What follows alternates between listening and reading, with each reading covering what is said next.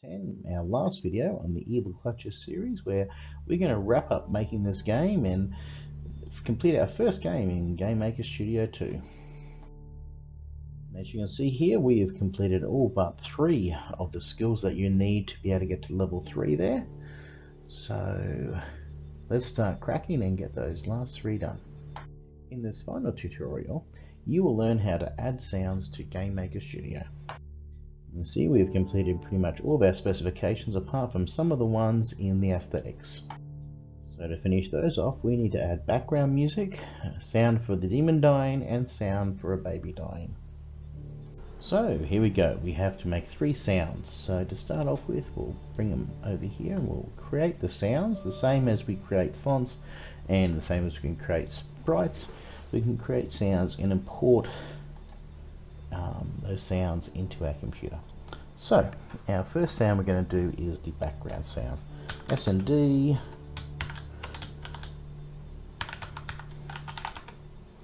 background. I'm going to go to here and you can see that we have the demon, the baby, and the music background. The music's going background. Now can you notice the different the 2 different types of sound? One is a wave and one's MP3.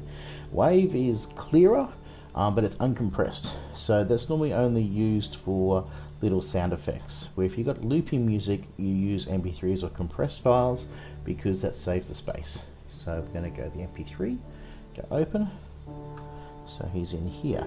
Now this MP3 is compressed, it's not streamed, we're not taking it offline, it is just purely there, and it's not streamed, so it's just there, and all the other settings are fine. So we'll just close you down and we see we've got sound background here. So the background will live in our object roller because we want it to run for the entire game. So we incorporate it into the create, wanted to start playing when we create the game, so the create event is what's going to start it. And I'm just going to close you for a second and say look for sound.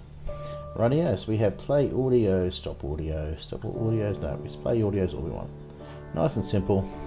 Sets the score to 0, then plays the audio. The sound that we're going to choose is sound background. Do you want to loop it? Yes. When it gets to the end, we want it to go again. And we don't have to worry about target, it is fine. It's just going to play here. So let's play it and have a look.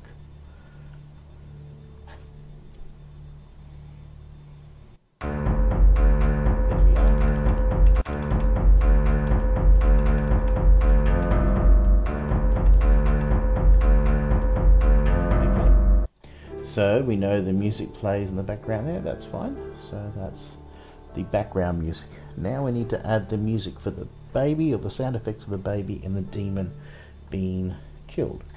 So let's just add those 2 sounds in first. So create sound, S&D baby. I'm going to load in baby wave. Yeah, and this one is uncompressed again, it's not streaming, it's actually being loaded from the computer.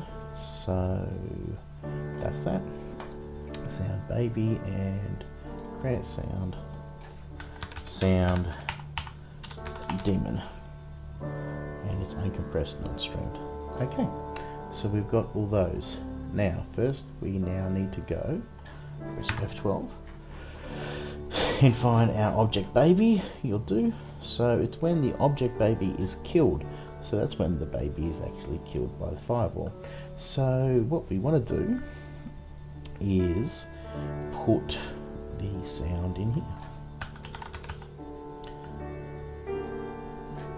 Play audio, the sound is baby. We don't want to loop, just want to play once, and that be all fine. So baby's there, and minimize that, and the demon here, and demon hits the fireball, same thing, sound, play sound, and choose demon. Don't loop it, runs it, that's fine. Let's have a look and see if it makes the sounds that we want.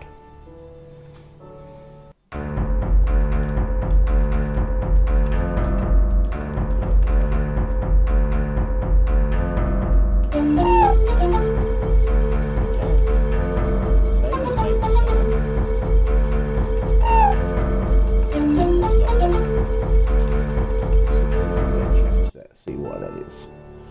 Okay, I'm back after a quick troubleshoot to see why my demon sound wasn't working, and so I came in and I had a look at a few of my sounds, and I opened this up and I pressed that and the baby was working. I came down and clicked this and that sound wasn't going, and this was grayed out because I'd forgotten to point to the daemon file here.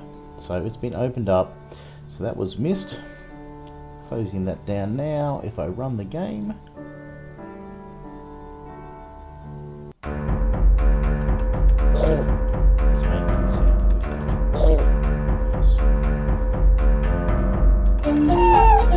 okay, so now we have a fully functional game. Well, there you have it, our first Gamemaker Studio game. We've gone through and completed it, we've checked all the errors, and it's running nice and smooth. Congratulations. So you can see in completing the tutorial, we've now learned how to create sounds and how to play audio and how to tell the difference between looping and non-looping sounds. So, and in completing all these skills, you now know how to understand, well, you now understand how to add objects to a game which move on their own accord or in response to the players and interact with each other. Your challenge now is to take the game and take the knowledge that you've learned and see if you can work out ways of enhancing the game and making changes to its design. Good luck!